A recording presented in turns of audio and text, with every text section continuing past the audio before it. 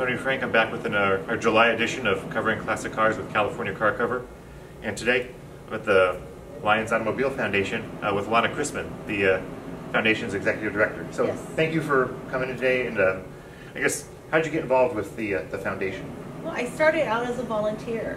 When they first opened up and were doing their big events in the back lot, Rob and Rick asked me to just kind of help out a little bit, help out in their marketing. And one thing led to another, and you know, I'm here as the executive director. Okay. And how are you enjoying it? I guess you gotta love cars. You do. I think you have to love cars. You have to love the people in the car community. And I grew up in this industry, so it was a great match for me.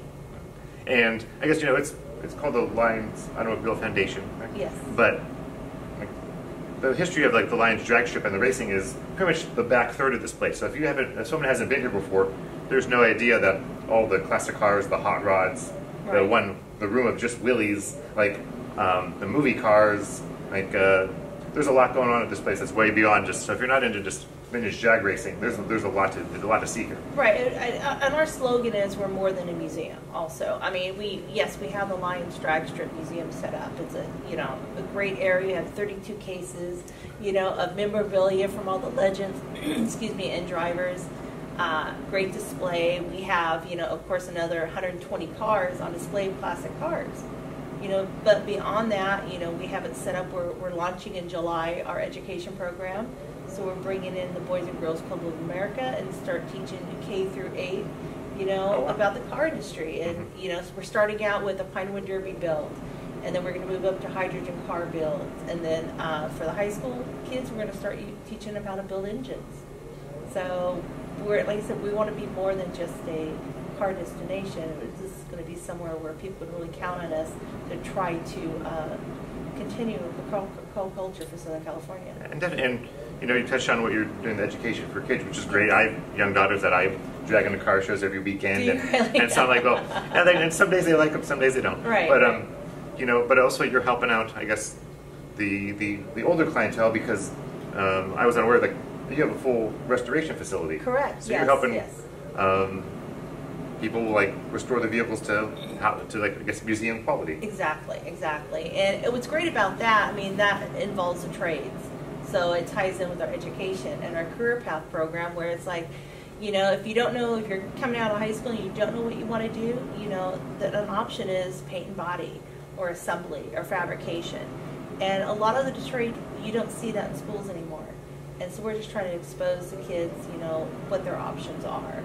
And as you know, this is a great industry to be in, and wonderful people, and we just want to expose kids that don't get that one-on-one and understand what our industry is about.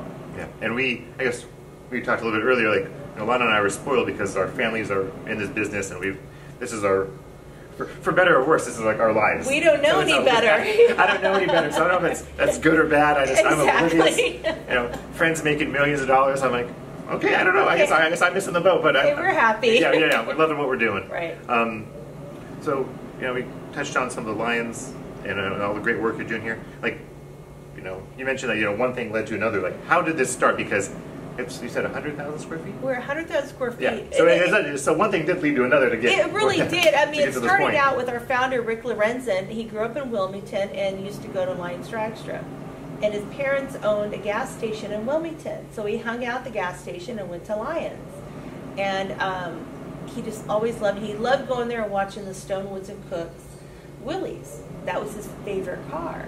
So after a while, his parents ended up selling the gas station. They purchased a company and started a trucking company, which is Price Transfer. And the success out of that enabled Rick to go back and start enjoying everything he did in his past. And one of the first things he did, he started buying the cars. And we started out in the corner of this museum buying one car, and it added up to over 120 cars. One thing led to another. Yeah, just kind of add to another. And then he was able to locate the Stonewoods and Cooks Swindler B, the original car. And he was fortunate enough to be able to purchase that and put it in the museum. So he says when he walks into this building, it's like walking back in time to a simpler time, a time that he really enjoyed in his youth.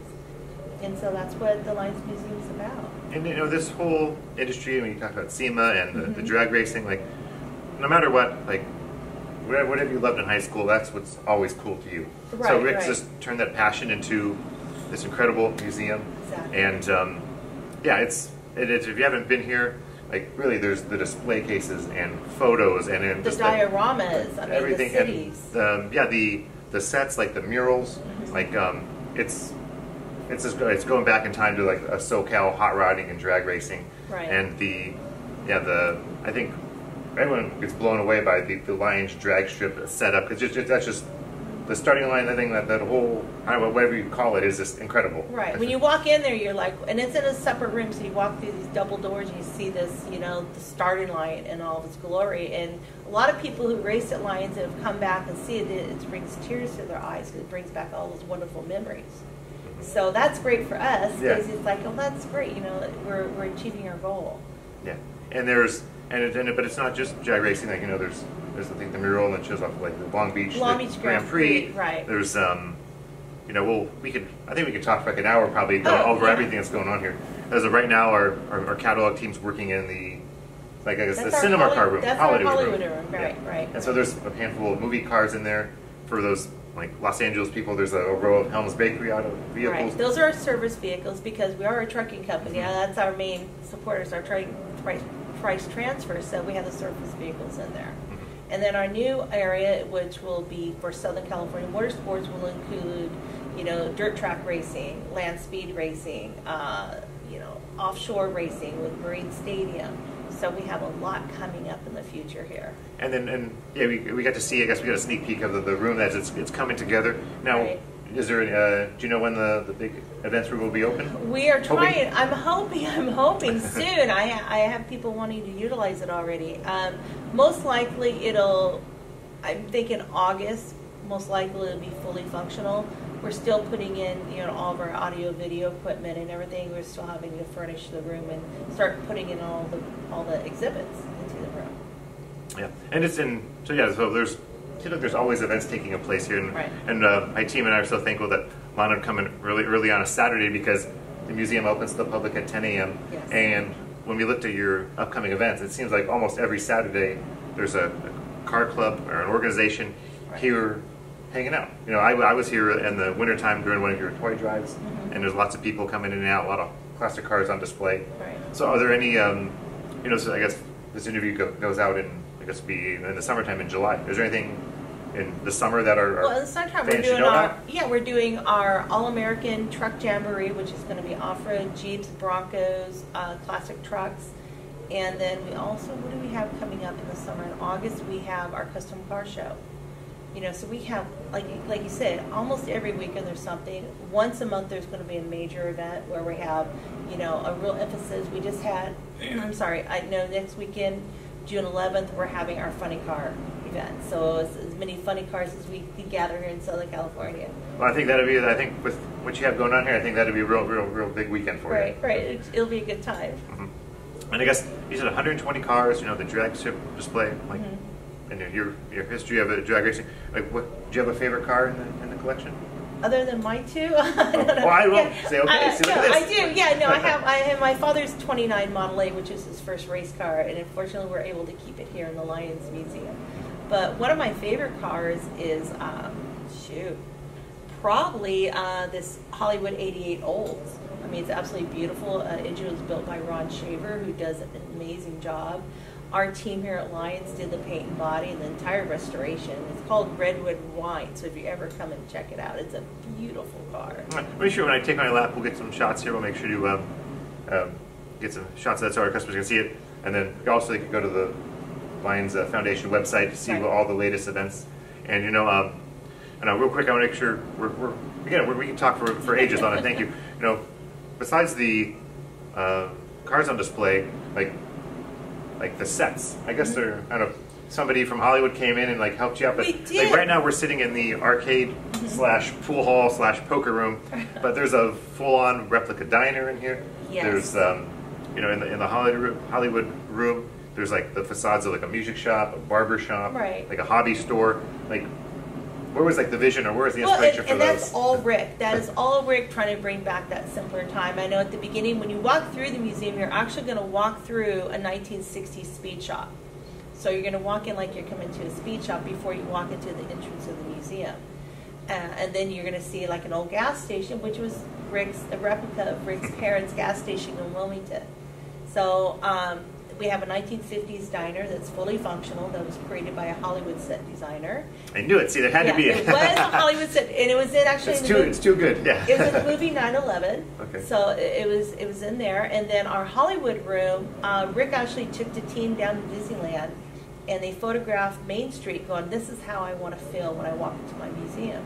And so the dioramas in that room were inspiration from Disney, from down there, But what's great, the hobby shop itself actually has some vintage models in it. Yeah, I was looking in there. I said, "Yeah, these are got to be all." Those are legit, and they're yeah. unwrapped. I mean, it's great. So it's just the detail of this museum, and Rick and Robert Casey, our director of operations, did an amazing job. And I think that's what I think. Like just the detail, because like I'm lucky we're getting behind the ropes today.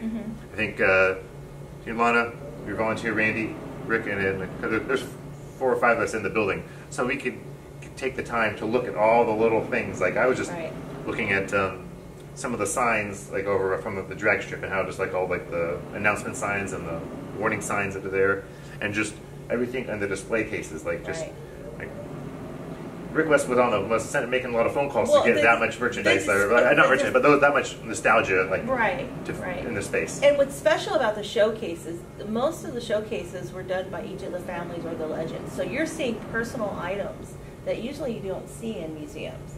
And so you're seeing their private treasures in each of them. We have 32 cases that way. And so it's really special. And I think there's one thing with our museum, you come in, it's a very warm, comforting feeling. You feel like this is a great place to be, and you walk away happy.